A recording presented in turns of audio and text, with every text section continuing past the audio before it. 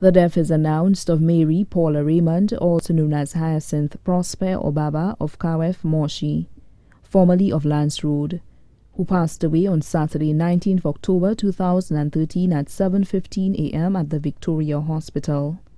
She was predeceased by her son, Nigel Prosper, and sister, Diana Spencer.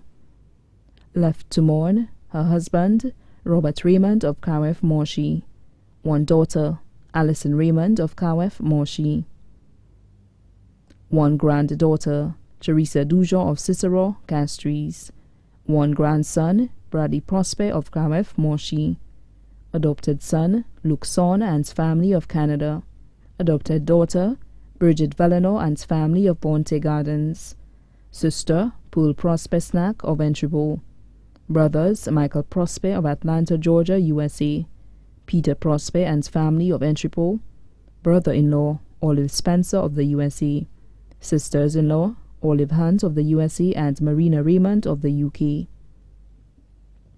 40 nieces, 5 nephews.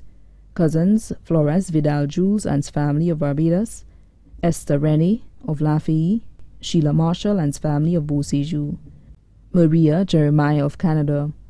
Best friends, Marjorie Phillip and family of Lafayette Groselet, Aurelia Downs of Lafayette Groselet, Louisa St. Clair Charles of Independence City, Marina Placid of Lance Road, Rosalind Williams of Grand Riviere, Clotilde Edmonds of Grand Riviere, the Jean-Baptiste family of Canaries, the Son family of Laborie, the Prosper family of Dennery, Soufrière, the Morne and Grand Riviere, the Jean-Jacques family of Castries, the Xavier family, formerly of George Cooper Drive, Castries, the Bramford family of Lance Road, godchildren, Ulma Ale and family of Asu Canal, Deborah Son and family of Laborie, Sharon Nacha and family of the USA, Hewlett Jean-Baptiste and family of Bexar, Sonia Dantis and family of Arundel Hill, all her neighbors of Kawef, especially Sandra Henry, relatives and friends both here and abroad, the Glass family of Glass Motors.